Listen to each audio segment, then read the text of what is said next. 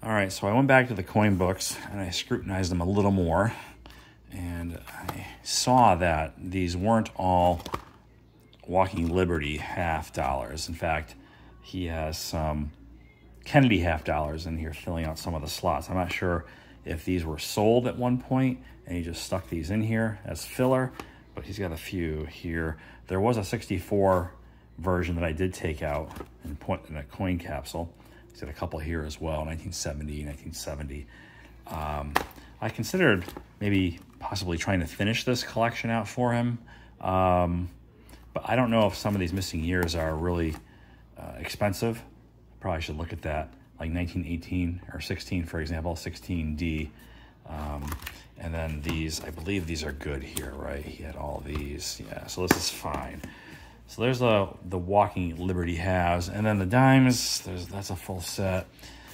Franklin halves, this is a full set. I'm actually gonna leave this as is. I wanna get my own set of Franklin halves in like brilliant uncirculated condition. These are, I guess these are considered circulated maybe, maybe not. I mean, they are pretty clean and shiny. I learned that these here are considered, I guess, junk or cull. I guess that's the term to describe these beat up old ones. The Washington quarters, he is missing a couple also. This one maybe like would cost, I think, $12 to fill this out. So I thought maybe I could do that. I'm not really a big fan of these quarters. He's got a few more here he's missing. Again, I'm not sure of the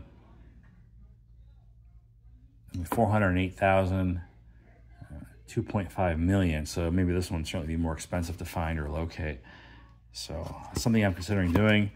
And then the Washington quarters are all set here. Now, I noticed he had these rolls of pennies from 1983. I'm like, why would he have 1983 pennies? And I looked it up. Apparently there was something with these that they could be either copper and have some sort of mint mark that would make them a little more desirable. I didn't spot that with any of these. I did open up both rolls. You can see here. I think this is like the plated one because that has like a silverish. It doesn't look like copper to me. I don't know. From 1983.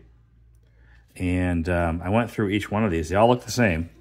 So maybe he just picked up a couple of rolls thinking there might be something in there and never got around to looking at it. I don't know.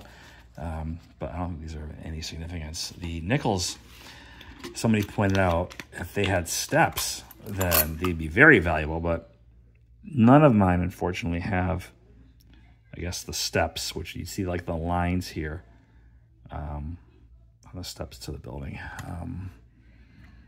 Yeah, so he's got two of these. These are, I guess, considered junk silver.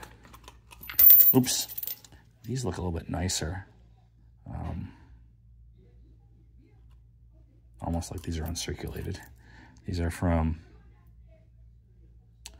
I can't even read that. 1969.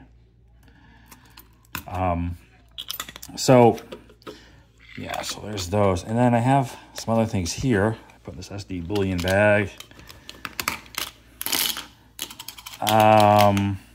He had this random, where is it? Do I not have it in here? There's like this random filthy American Eagle that I thought about. Oh, I think I put that in a tube.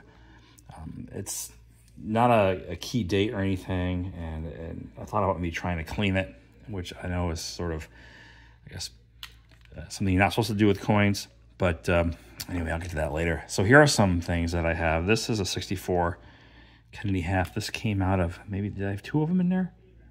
I think there were two in those coin books that I took out and I put in these coin capsules. And then I have these here. These are 1.5 ounce silver. These are from the Solomon Islands. And that's a Lady Liberty, I guess. I got 4 of them. It was difficult to find the right coin capsule for these. I prefer the direct fit style, but I guess with this particular size, I had no choice but to go with this ring fit style here. So I have 4 of these. And again, those are 1.5 ounce silver. 1, 2, 3, 4. Then I got a few Chinese pandas in here. And these, I guess, aren't 1 full ounce, or like a little less than that. These are kind of expensive compared to the other sovereign silver coins that are out there. So 3 of those. I have some plans to fill up some tubes of some sovereign silver. I'm working on that right now. I've already finished 2 of them and more to come. But anyway, just a quick video. Yet another coin collection video, taking my time going through it and then going back through it again, see what I missed, and then jumping on here and talking about it. So more to come. I will talk to you then.